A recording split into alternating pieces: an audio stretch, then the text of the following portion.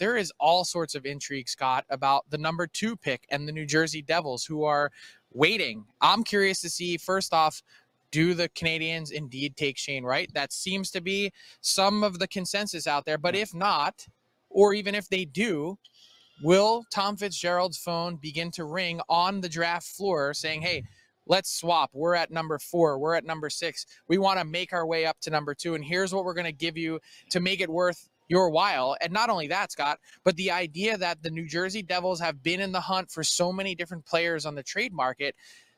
Is this the moment that they get a deal done with someone to say, hey, we're in a spot where we need to take the next step forward with our franchise and we need to be competitive this year? We're going to take the certain player that we know that's going to produce instead of a player that might take a few years and may not be as much of an impact player. Yeah, no, I think it's a great point. And to me, New Jersey is one of those teams that you could realistically see being enticed to move out of that prestigious number 2 spot, right? I mean, it's all teams would love to have a pick that high.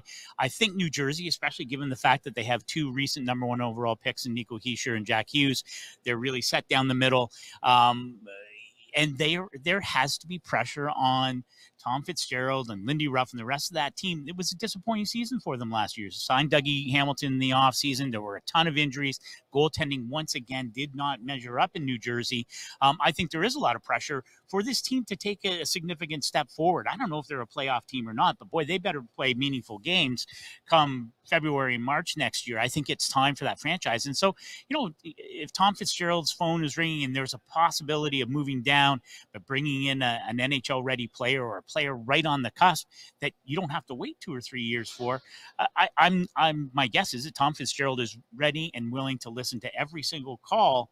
I don't know. I don't mind the winger. I'm going to look at my notes here. Juraj Slafkovsky. Thank you very much. The big Slovak. Well, and that's the interesting part for me is that, again, given their depth, youthful depth down the middle, does Slafkovsky become another piece that you put in that puzzle?